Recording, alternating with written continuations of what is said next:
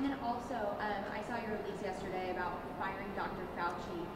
Can you just talk a little bit about that on camera? Sure. I think that it is appropriate that Dr. Fauci step aside from his responsibilities at the NIAID and that he make himself available to Congress to find out exactly how was he in cahoots with Mark Zuckerberg and big tech.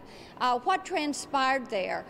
Did the American people hear some truth, but not the whole truth and nothing but the truth? Why was there not timeliness of acknowledgement of concerns around the lab? Why was there not more of a concern around Wuhan saying you cannot go anywhere else in China, or the Chinese Communist Party saying you can go nowhere else in China if you're from Hubei province or you're from Wuhan, but you can travel the globe everywhere but China?